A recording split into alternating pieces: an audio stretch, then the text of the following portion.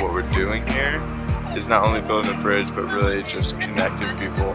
Help children and their parents and grandparents to cross the river, to go to school. For a long time, for many decades, we needed a bridge here. Crossing this river in all sorts of conditions to get to school or to get healthcare or to get to work.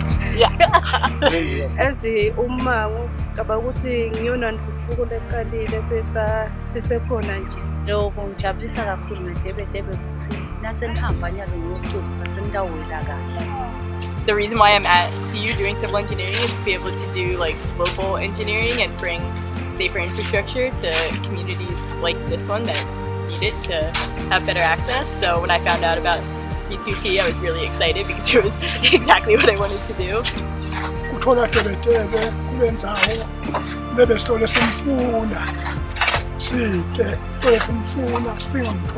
was the first day that singing and dancing became a part of our work site. And they were like, "Busi, Mafutsan," you know, and I came up and started dancing, and they had us in a line, and we were like dancing and doing these kicks that they do here, and it like opened us to a new level, and I felt really a part of just like the community and family, and it was really fun, and so ever since we've been doing a lot of singing and dancing.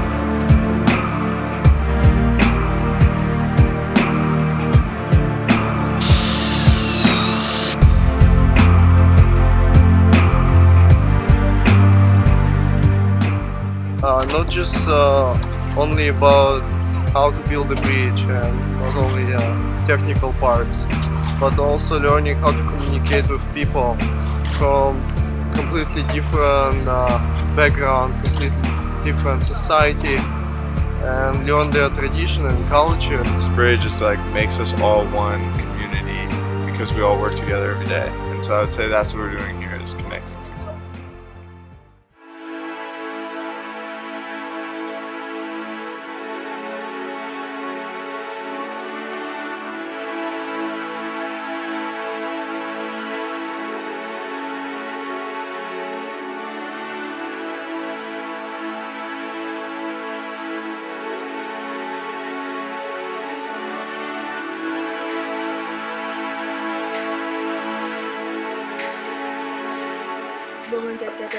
More special to state and as we are community, we are going to communicate through the two communities.